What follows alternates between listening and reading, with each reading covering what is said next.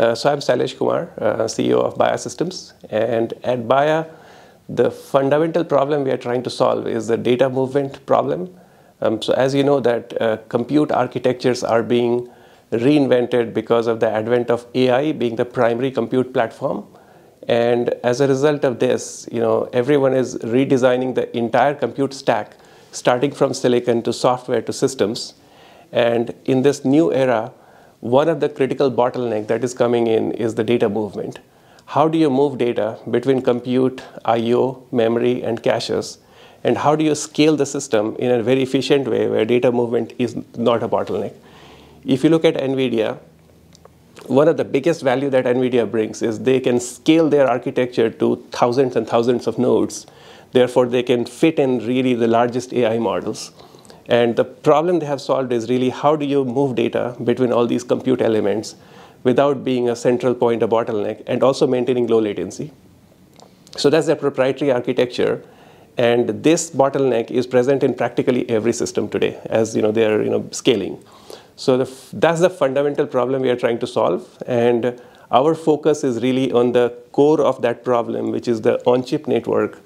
How do you manage all the data movement? How do you support all the protocols? How do you make sure that data is close to the compute? So that's the fundamental problem we are trying to solve. So when we talk about on-chip communication, there are standards through which the compute elements communicate with each other. In the old days in the internet world, IP and TCP was the communication language. In the compute world, there are different sets of protocols, and these are usually load and store semantics protocols. Like Intel in its days, used to have scale-up protocols. Over the years, I think those protocols have evolved quite a bit. So today we are in a world where we have these protocols, and the compute elements use these protocols to communicate with each other. And if I look at the protocol landscape today, we have a few dominant ones, upcoming ones. UA-Link is certainly one of them. NVLink is probably the most dominant as of today in terms of scale-up, but it's a proprietary protocol from NVIDIA. UA-Link has come as a sort of open source version of a compute protocol that big names are behind it. And it basically provides a load store semantics to scale the system where compute elements can talk to each other. There are protocols that also support cache coherency. So when you build these systems, they're caches, and you have to maintain cache coherency. So there are protocols out there that also support cache coherency. On that front, I think ARM, Chai is the most dominant standard out there. Intel, AMD, NVIDIA, they have their own proprietary ones, but in terms of the open, ARM is the dominant one. So I'll say in terms of protocol stack today, ARM standards are obviously the most prevalent, both non-coherent and coherent. And UA-Link is a new standard coming to provide the scale-up needed in the data center architectures.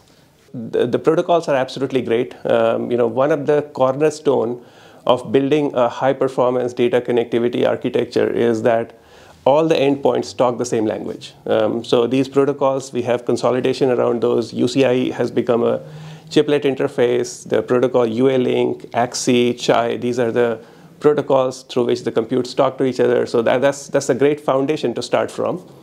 So once we have this foundation established, the next problem is that how do you use these protocols and build a highly scalable data communication architecture? So that's the technology that we are developing. So if the way our technology works is we look at a system as a unified thing where we look at all the compute elements, memory elements, I/O elements across chiplets, across sockets as one big entity. And then we start to break it down in terms of data movement, interfaces, protocols, and then we build a system-level formal model of the entire data communication in the system.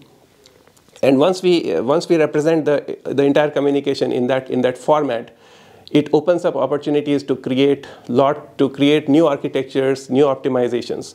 So once we have formalized the requirement, after that our software platform can create unique fabric architectures where all the requirements that we captured are supported while maintaining lowest power and lowest area in terms of silicon cost. Our solution is also highly chiplet-aware.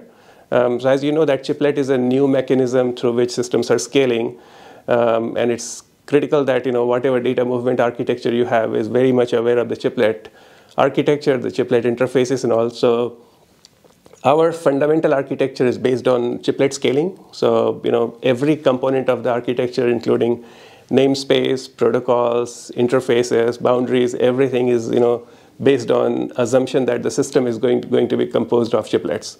So our solution naturally scales. As you scale the system, using chiplets, our solution naturally scales. And the way we have built our solution is, it can both scale up and scale down, because we do believe that there is going to be opportunities in low to medium performance silicon designs as well as high performance silicon designs.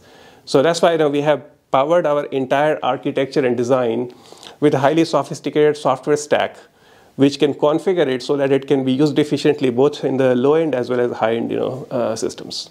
So we started in March of 2023. We had a really quick start. Jim Keller, who is currently CEO of Tenstorrent, I worked with him very closely at Intel, and he is the one who actually called me, I think in Feb of 2023, and he said that, look, the entire silicon industry is going to be transformed, and in this new age, we need to reinvent the fabric as well, because fabric is going to become the bottleneck. So let's start a company. He just made a call in Feb. By March, we had funding. We had money in the bank. Matrix was the lead investor. We had the first set of people, about 10 people on board as well. So in March, literally, the company was ready with money in the bank, with the starter team in place. And since then, we have been moving really fast. In 7 quarters, we have built the foundation product. We have shipped to multiple customers. We have a very rich set of design win and pipelines there. And now we are basically at a point where we have a solid foundation. And now we are scaling our commercial organization so that we can grow and we can get into new markets, new geos. There are big opportunities in Asia, in Europe, so we are setting up offices over there. There are big opportunities in different market segments. We are focused on high performance, automotive, data center, infrastructure. So for each segment, we are creating force so we can focus on those, create the right features for those segments. So we are really growing in every dimension, growing across geos, growing across market segments. And we see a lot of silicon design starts. So from timing perspective also, it's amazing because every design requires a high performance fabric. So all of these things has come together, and I think this is a perfect opportunity and perfect timing to scale the company.